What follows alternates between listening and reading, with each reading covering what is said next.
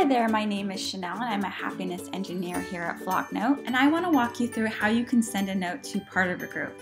Maybe you're on the staff and you want to work with other staff members to send a birthday gift or a card to someone on the staff and you don't want them to know. First of all, look at you being all sweet, way to go. Second, it's super easy. We have our new filter and bulk action tool, which makes this a snap.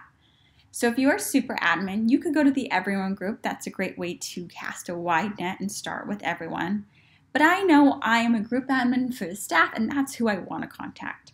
So I'm going to click on that group, then the people tab up at the top, and that'll load the contacts list within this group. Let's say that Clark is the one with a birthday. Happy birthday, Clark. I want to leave him out, so I'm going to use the filter and bulk action tool, this purple button right here, and that'll pop up a list of criteria. I do want to clarify that the personal info, contact info, and groups options are available to all Flocknote admins. This is a completely free thing that we've just added as an updated feature, so no cost to you to add that on. And then the households and giving options are only available if you have the add-on subscription of Flocknote People. So in case you're working and you don't see those options, that's why. You can check out more at flocknote.com/people if you're interested in that. For now, we're going to start with the basics.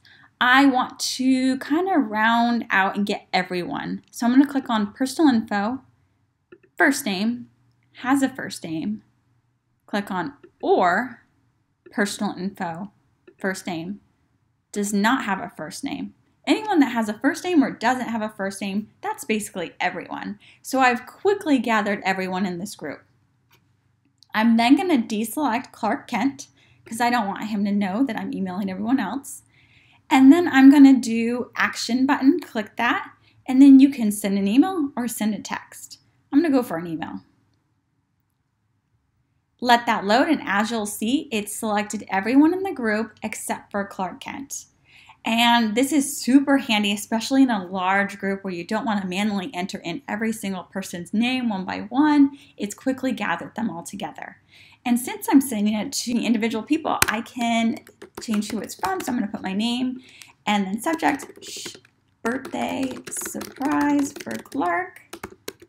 And then I can fill that out. Also, because I'm sending this note to individual people instead of the staff group, remember that since Clark isn't in this group, it technically doesn't count as me sending it to a group. It counts as me sending it to individuals. This note will not be housed in the staff group. Instead, it'll be housed in the My Notes tab, which I can show you here. Let's pretend I previewed that and sent it, but for now I'm going to exit out the little X in the corner, discard, that was just a test. You would find it on the My Notes tab right here. So I hope that helps. There's a lot of different ways you could play around with this tool, so I encourage you to just start plugging and playing and find different ways that you can use this at your particular church. If you have any questions, send us an email to help@flocknote.com and we're always happy to help. God bless.